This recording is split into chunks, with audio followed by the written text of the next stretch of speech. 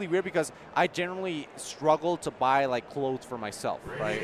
Because I just use them and you can continue using them and things like that. But regardless, that's going to be something for later on today because we do have Stark against Hyruler. This is winners round 1 actually from his pool, advancing after that. So let's see how that's going to work out right now.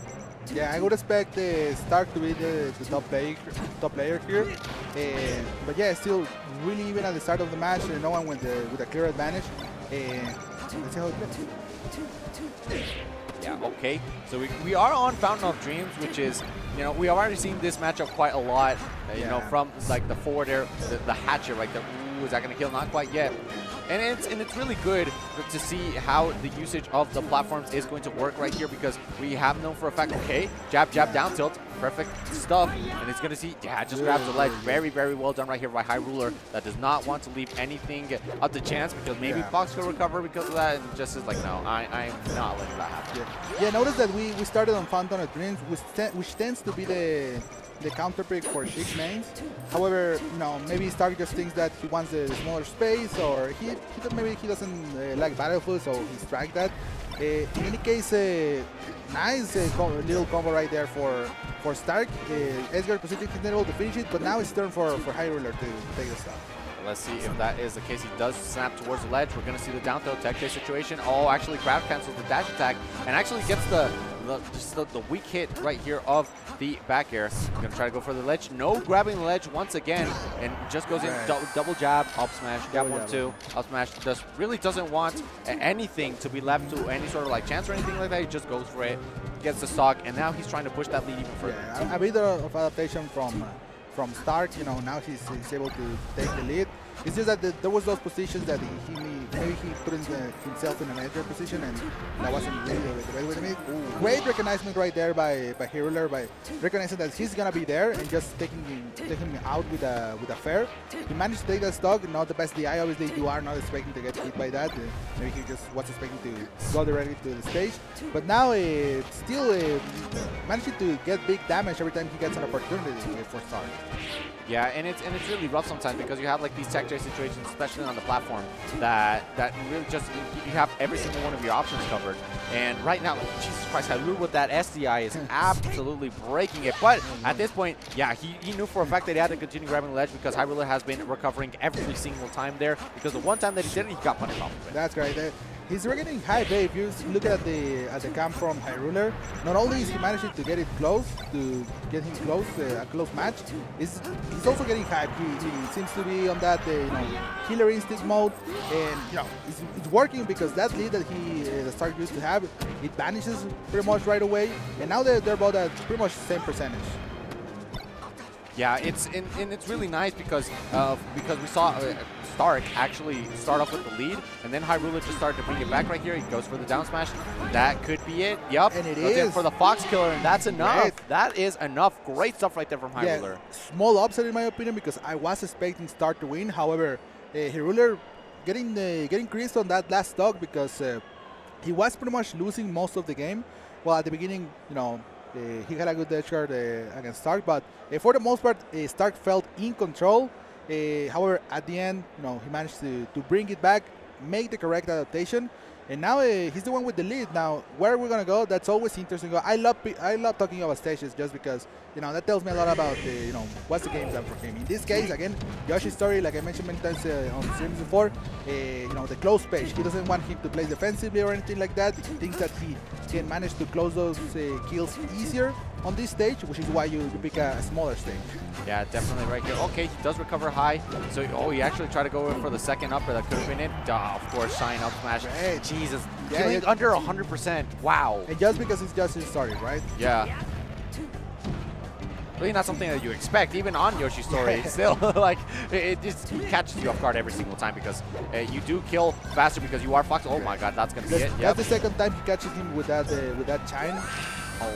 Another one of those Yoshi's story killed, right? Because in another stage that probably wouldn't have killed, maybe on a Pokemon Stadium, but that's it, right? And in this case, trying to keep up the beat for Hyruler. However, it's been too fast for him to manage to adapt. Start just going with the leash right now. Yeah, and it's rough because like you have Hyruler, the one that did win that last game.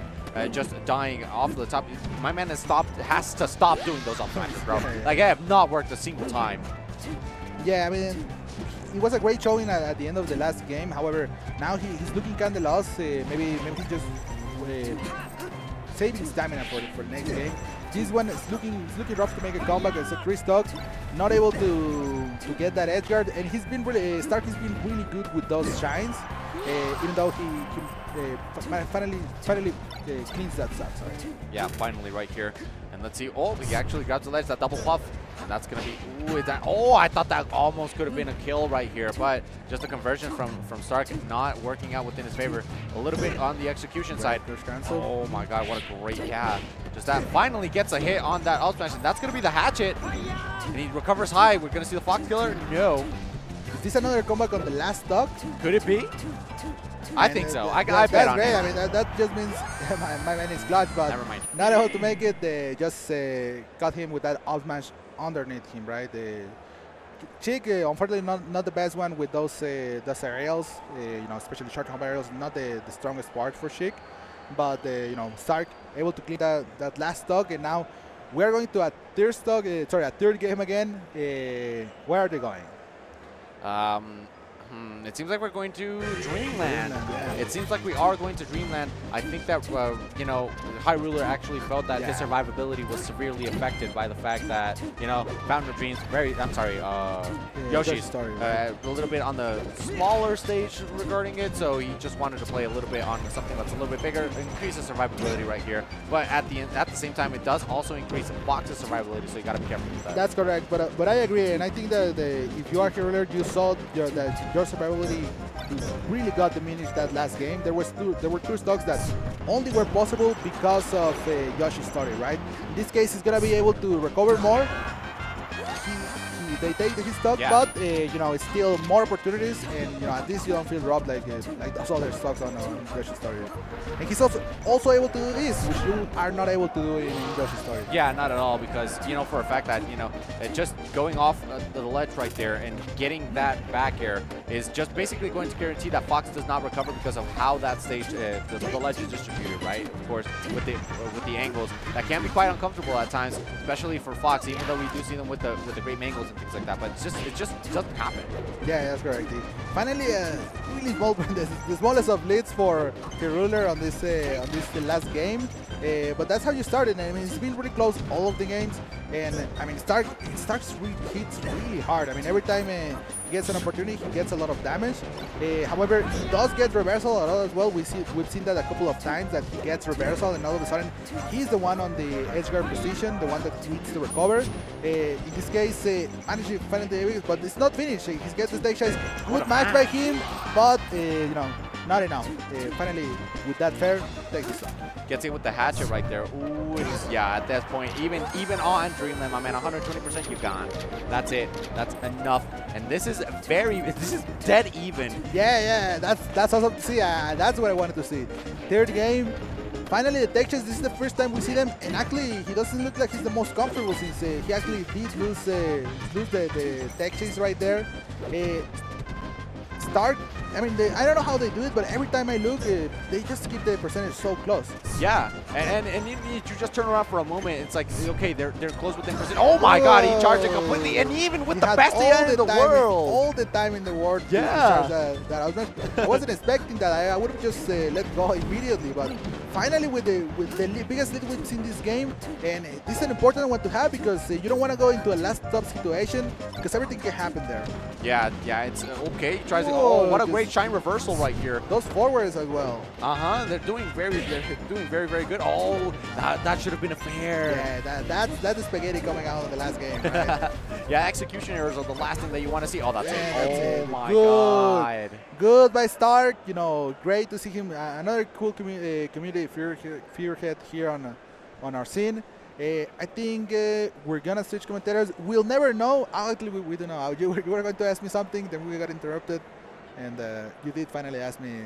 You like socks, right, for gifts? Yeah. So like, the thing is, I've never like bought things for myself. I've never been like a myself type of guy. I love myself, and I want to make that very, very clear. Like I love myself. I'm the best guy I can be.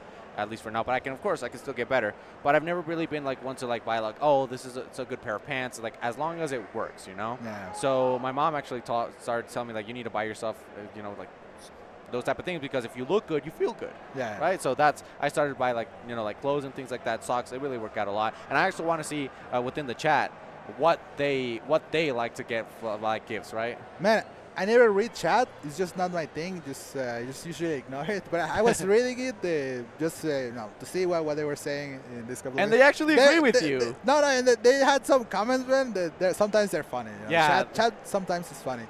Some guy was saying that Stark looked like Sam Sulek, which I thought it was hilarious. And then the other guy looking like Pablo Escobar. Yeah. Oh my God. Y'all are funny, chat. Yeah, Just we're gonna give you this time. You were funny. Yeah. For me, just this time. I'm not usually reading chat.